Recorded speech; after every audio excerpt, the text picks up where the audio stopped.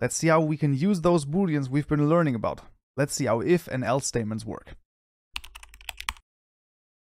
Alright, welcome back to the Java introduction for Minecraft and Hightail modding, and in this tutorial we're going to be looking at if and else statements. So now we're basically going to be supercharging your ability to program in a way that is actually going to be pretty insane, because as soon as you have if and else statements, you're going to be really, really powerful. So that's like one of the tools which is incredibly important to have in your toolbox. And the if and else statements are, well, we're going to see, I have already prepared two integers right here, exam1 and exam2, basically just representing sort of, point totals in two exams that you might have written.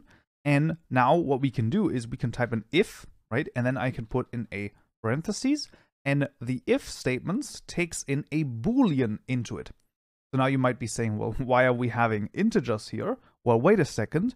We have seen the comparison operators, and we can say something like exam1 is equal, bigger or equal to 50, and then I put in these curly brackets here. As soon as I type in enter, a second curly bracket will then generate right here, and everything that is inside of here will only execute if this is true. So we can, for example, say something like system.out.println, you have passed exam 1. Now, we now know that this is not the case. We have not passed exam 1. However, we can then just also say, well, wait a second, how about else? So we can type in else, and then once again, a curly bracket, and then as soon as I hit enter, a second curly bracket will generate right here. And then I'm just going to copy this over, selected Control-C, Control-V, and then I can say you have failed exam 1.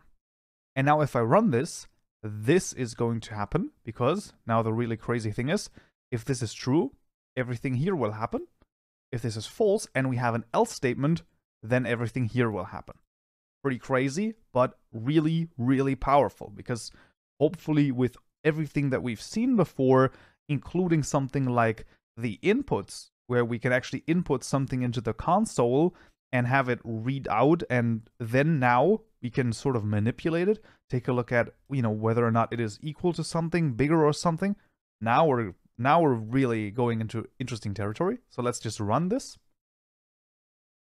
And as you can see, you have failed exam 1. Well, what a shame, but it is what it is. Now what we can do is I can just copy the entire thing here, right? So select everything here, Control-C, and then Control-V right here. And then I'm just going to change this to exam 2, because of course this is exactly the same, right? If this is bigger or equal to 50, we have then passed exam 2, or we have failed exam 2. Now in our case, of course, once again, we know what this is, but we're just going to see this once again. You have passed exam 2. So as you can see, this is sort of the idea here. Now, what is also interesting, the else statements, you can actually chain those. So in theory, I can say else, and then I can say if, and then put another if statement in here. So I could say, for example, exam 2 is now. We know that this is already false if we're here, right? So then I can say something like, for example, if this is smaller than 0, then this happens, and then this happens if this is also false. So this would be failed here. And then in here, I actually would want to put in something like, how did you get negative points, right? So something like that. So if I now have this one to be -1, now this should be done, because exam 2 is now smaller than 0, but it is also not bigger or equal 50. Now, of course, in this case, that makes sense, because it can't be bigger than 50 and smaller than 0, obviously. This is sort of to narrow it down a little bit more. Let's just put this in, and then you can see, how did you get negative points? Of course, not quite what we want. So let's just keep this at 51 for the time being. So that's something I also wanted to show you, that you can basically say if, and then else if, and then else, and then else if you can basically put this in as often as you want. The last one then always has to be an else. It doesn't necessarily have to be an else. You can also just put this like this, However, you can't just now put an if in here. That doesn't quite work. So if you put an if in here, then it's just a new if statement, basically. So that's something to be thinking about. And now what we can also do, for example, is something like exam 1 is this, right? So if this is bigger or equal than 50, and exam 2 is bigger or equal than 50, right? So now, if I now copy this one again, then I can say I have passed both exams. Because we remember this, the AND operator, right, returns a normal Boolean. And the comparison operators also return a Boolean. So we can use all of them together in one fell swoop, basically. So this then also just works where if I, for example, now have actually, that was a mistake, I actually have 65 here. I run this, now all of a sudden, you've passed both exams.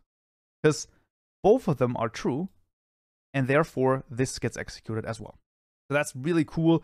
The if and the else statements really just open up so many possibilities to do cool things. Like, it's actually insane.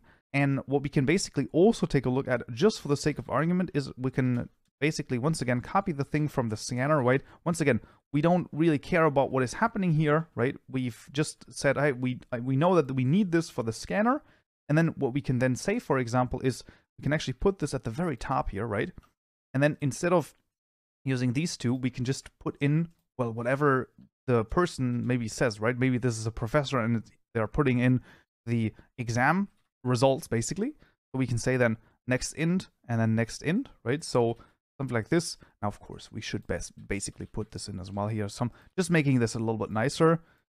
Results for exam 1, right? And then the same thing, copying this for here, for exam 2. So something like this. And now if I run this, look at this, right? Now it's actually waiting for me to type this in. So I'm going to say, oh, well, this is 69. And then I can type in the results for exam 2. Oh, that's only a 12, sadly. And then look at this. You've passed exam 1. You've failed exam 2. And this has not been printed out.